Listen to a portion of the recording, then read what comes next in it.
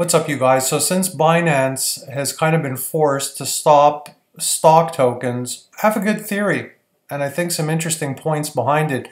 What if actual tokens moving forward were backed by NFTs, stable coins, and very specific artists that have held their value over many, many decades in time?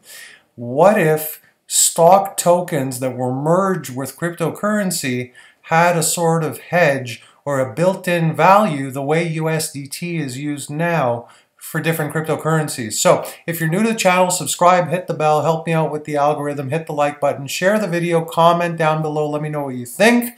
I know I'll leave you better than when you came here, so kindly do that. It's free to do and it helps us out tremendously with the channel. If you're a returning subscriber, thanks you guys, I appreciate you very, very much, and I'm going to get into it. So Binance stops stock token sales effective immediately, and I'm going to get into what I'm talking about in terms of a hybrid that actually supports and holds the value based on merging all those different mechanisms that nobody's done just yet. And I think Bittorrent is going to be, and Tron TRX, someone that figures that out and puts something pretty unique together with stable coins, NFTs, and tokens that do merge with the stock market that create value and create a built-in insurance to hold that value. So Binance stops stock tokens. I guess that was the Tesla token, right? Was the first one. Binance's highly popular stock tokens, a relatively recent offering, are being wound down immediately. Of course they are. The regulators are all over them. They can't even breathe lately without a regulator from somewhere telling them that they've done something that they should have not done. So, effective immediately, stock tokens are unavailable for purchase on Binance.com as of October 14th, 2021 at 7:55 p.m. UTC. The exchange will no longer support stock tokens at all. Interesting. Existing stock token holders will have some time to adjust, and I guess this really kind of merges the that gray line between, stocks, how they're promoted, and how cryptocurrencies are promoted because they're not considered stocks, and how the SEC can get involved and really cause a major toss salad with Binance and other exchanges infrastructures too. And I think from the beginning, and part of my theory, there's a lot of, if you watch some of my older videos, close connections, subtleties that make me think that Tron, TRX, Justin Sun are more closely involved with Binance than one might actually think, because of the relationship with the Binance owner.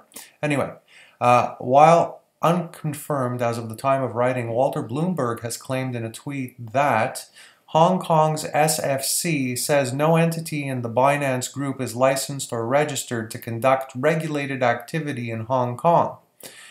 If true, the development would confirm that mounting regulatory pressure on the world's largest cryptocurrency platform is continuing to hit its operations hard. Absolutely. In late April, there had already been reports that European and British regulators were scrutinizing Binance's offering of stock tokens, which represents fractions of equity shares in firms such as Tesla and Coinbase, for possible non-compliance with securities laws. While initially not commenting on Binance in particular, Germany's Federal Financial Supervisory Authority, BaFin, that's a mouthful, went on record at the time stating that fundamentally the following, so again we're getting into the distinguishing between stocks, the stock market, stock tokens, and the heat that comes along with regulators putting you under the microscope because of that gray area. Fundamentally, the following applies. If tokens are transferable, can be traded at a crypto exchange, and are equipped with economic entitlements like dividends or cash settlements, they represent securities and are subject to the obligation to publish a prospectus. That's pretty clear. BaFin soon mentioned Binance explicitly, noting its absence of published prospectuses for the stock tokens, like I was saying. So related, Binance and FTX list Coinbase stock tokens ahead of exchanges Nasdaq debuts. Spring and summer of 2021 have been difficult for Binance on the regulatory front, with multiple countries taking action against it or reportedly investigating its operations from various compliance perspectives. You know, one thing about Binance, and again, it's just my opinion, and I think that as their coin, has gotten hammered, it's good to buy some now and perhaps average down if it gets hammered more, because I really think they'll remain one of the leaders in the industry as a platform doing what they do. They've had a very, very deep, good infrastructure, and they've worked well and securely for the most part for quite a long time now. I don't think they're going anywhere anytime soon. This is just a little hiccup along the way because of the way things are changing in the industry. So, spring and summer of 2021 have been difficult for Binance on the regulatory front, with multiple countries taking action against it or reportedly investigating its operations from various compliance perspectives. In the United Kingdom, the Financial Conduct Authority ordered the exchange to halt all regulated activity in the country in June. That same month, Japan's Financial Services Agency accused Binance of operating in the country without proper registration, and new measures against crypto exchanges in the Canadian province of Ontario prompted the exchange to cease all operations there. Poloniex also had the same happen, I think, before them, which is also, as you know, a Justin Sun entity. He's involved with that. So that's the end of that article. It's Cointelegraph, and I'm going to try and map out here what I'm trying to get across when I say that. So it's a combination of things, and again, this is off the cuff like most of my videos are, so I'll try to be as concise as possible. It's not at all rehearsed, so this is on the fly. Now, if the tokens that Binance was offering, in this case the Tesla and Coinbase tokens, follow that gray line and cross that gray line because they become considered basically a security. And because they're considered more of a security than a cryptocurrency, then the SEC is able to cause more grief and impose more regulatory conditions that must be met, that it seems, allegedly, none of them or most of them are not being met by Binance and others, and this is probably what caused them to cease offering the tokens so that they do not have headaches, because these are uncharted waters. So just because they're uncharted waters, it doesn't mean nobody's going to offer stock tokens again. It means that they may have just jumped the gun a little bit, did not expect to be getting close to the regulatory heat that they may end up getting due to offering this, and they need to go back in the laboratory and figure out a smarter way to do this within the law, where they potentially could offer up a new product that offers a similar service like a stock token, but maybe somebody like Justin Sun is going to use the platform of Bittorrent and Tron network in a very unique way and create, instead of a stock token, some kind of hybrid which has kind of like a mutual fund in the financial industry where there are multiple investments involved in one. Well, maybe they could get away with having this be a whole new asset class in its own right that does not have the same regulatory expectations.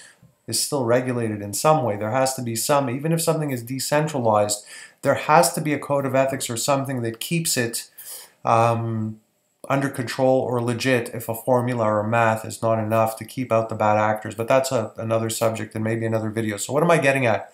I think there is a way to combine the value of an NFT. I'll use Picasso as an example that has been, the physical artwork has been worth a lot for years. I think that if there's some limited or something unique put into that NFT where it can maintain its value, and that is somehow merged with a Tesla type coin. I'll use Tesla just as an example for argument's sake, like what Binance was trying to do with them, along with being combined with some type of stable coin, along with being combined with maybe some type of decentralized finance project, and it was all a vehicle that did fluctuate in value, but did, however, have all of these unique ingredients put together in a way that has not really ever been done before.